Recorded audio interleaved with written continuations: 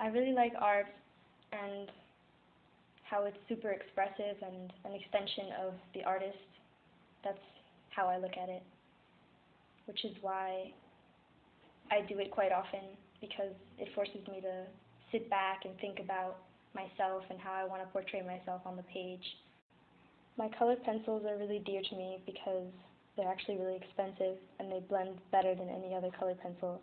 And when I use them, I generally like to draw leaves because they're really colorful to begin with and they kind of map out their own color system for you. And it's really fun to watch them come alive on the page. In art class, we're doing a lot of things with negative space and black and white.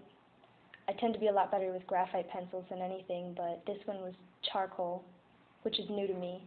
However, a lot of fun.